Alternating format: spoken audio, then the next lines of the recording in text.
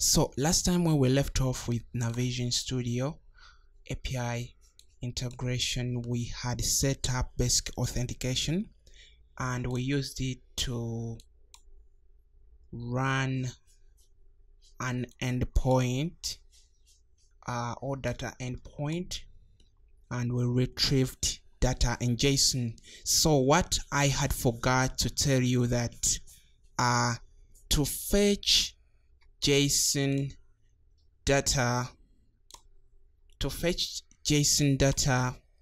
we need to be using links with OB data version 4. If you look at the first version, if I can take you back to web service, and we use this, the first version, this version, if we can let me pull up this sales orders. So if I can get this link, then I add it in Postman,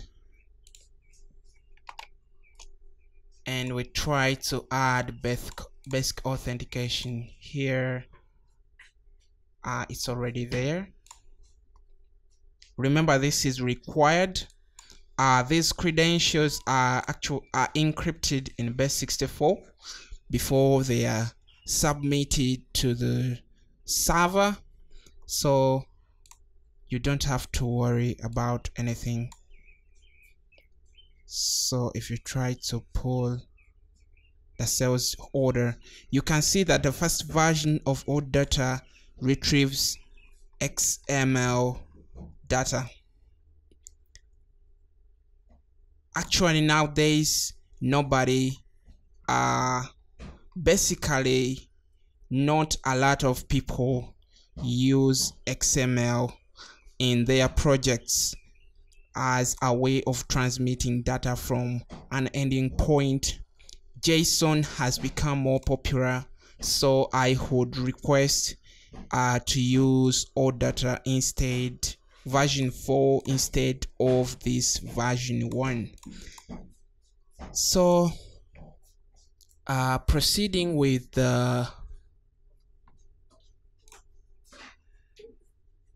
what we are supposed to do today, I wanted to show you how we can create different links, how we can create different links for different endpoints, so that we purchase different data, like purchase lines, items, how we can fetch users and other stuff. I will show you how you can create your own web service links.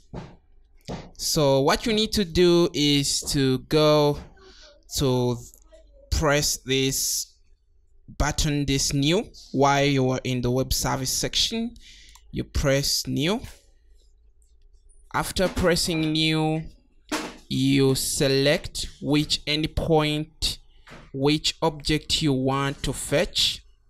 Normally the page has a lot of, if you select page, has a lot of endpoints compared to the query object.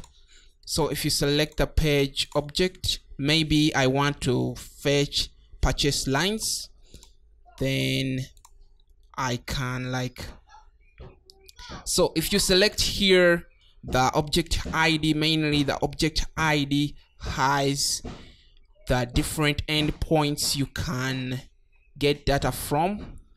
And if you try to go to advanced, you can search, make sure this is in name, you can search different things you can fetch from Navision. So if I can type like purchase purchase, then I search this, I can get like purchase orders, can get like purchase list, can get different, can get purchase line. Maybe we are interested in purchase lines. Its object ID is 518. So we need to specify the object name. This is specified automatically from the endpoint name, and we need to specify the service name. I think this is required. You can call it purchase line.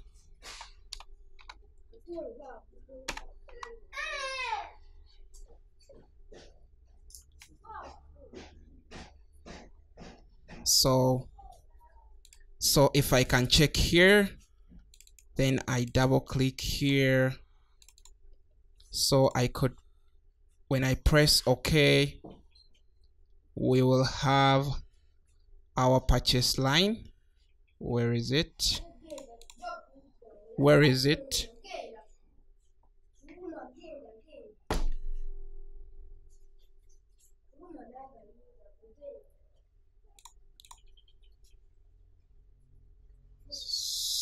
So where's our purchase line? So here is our link.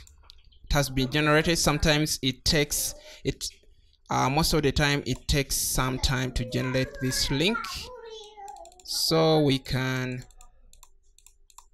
copy this link, then we take it to Postman. Then you make sure that your authentication, so if you didn't watch the previous video, you can check in the description. It will show you how you can set up BESC authentication. If you're currently using Windows authentication, this method won't work. It requires Navision to be in BESC authentication. It's quite a lengthy process, which involves generating a self-signed certificate for the Navision server. But if you follow that video, you can get it done as soon as possible.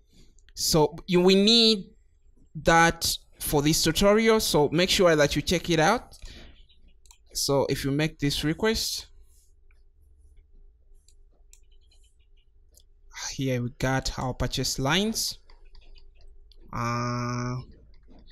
Well, nice and tidy. So if you're integrating in a web-based project, so it will be easy to, you can use, so if you can see here, if I try to generate the code, my credentials are encrypted in base64. So for example, if you're using CURL,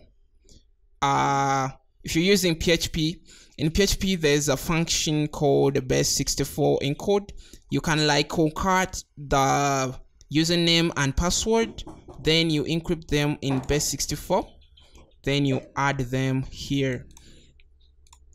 So, but it will be best if you just add the already encrypted string for security reasons. Maybe you are using jQuery as your primary language, to fetch data from Navision.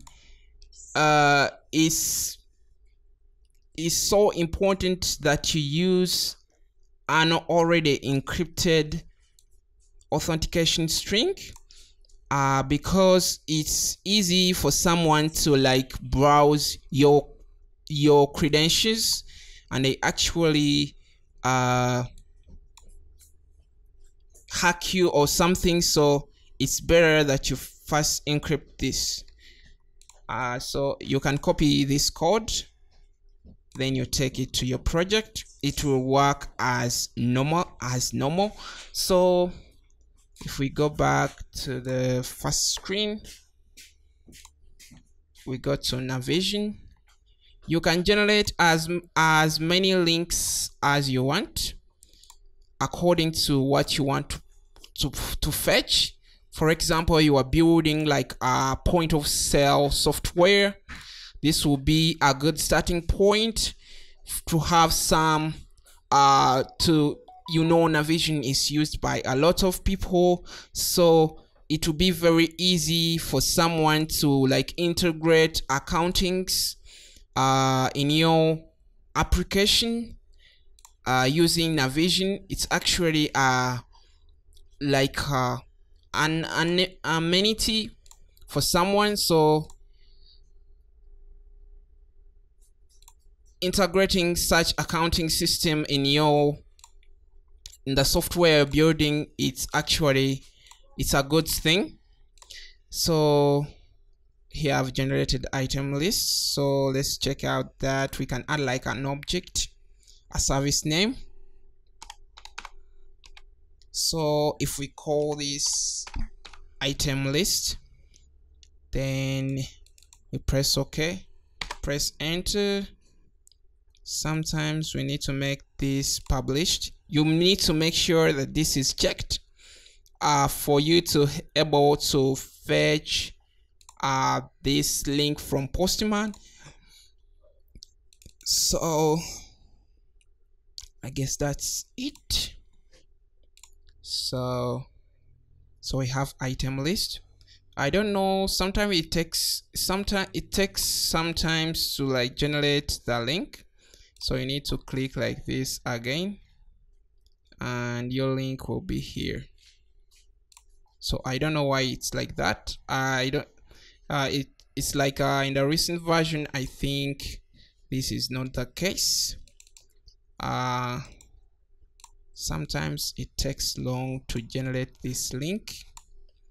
I don't know if it's a bug. So if it will like pick this link from here,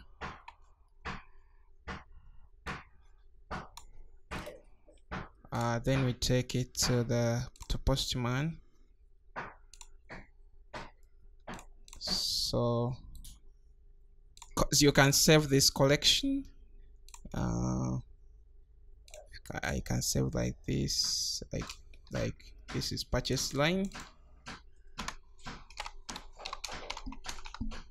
Can call it like purchase line. Then we need to make sure that basic authentication is on and your credentials are here. So these are just the basic.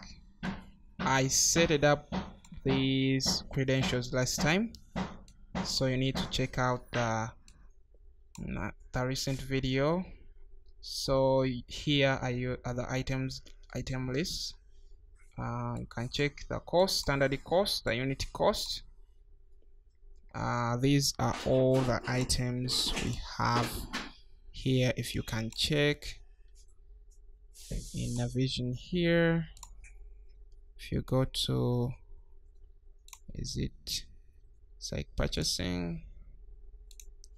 If you go to purchasing, these are the items that we have. These are the vendors. So if we can just search here, you can search item. Sorry about that. You can search like items. So anything you want to find very fast, you can search from this search bar. So if we want items, okay, let me first go back. Where are the items? Item. Let's check them out. They are just item. Basically here they are items. You don't like type item list. So these are the items. I don't know if I have switched back. These are the items. So anything you want, you just type here item. Okay, I think I was talking to myself. It's items, then you search items. So here, so these are the same items that we have got in Postman. If you can check carefully, they are the same. Bicycle for under inventory. So that's it. I guess that's it. So I guess that's it for this video. That's all I wanted to show you. So next time we will run a post request to change some data in Navision. We will post sales and make some add adjustments. We create purchase orders, we change, we add customers, we will list users, we will add users using Postman. So stay tuned, make sure you subscribe. See you in the next video. Bye.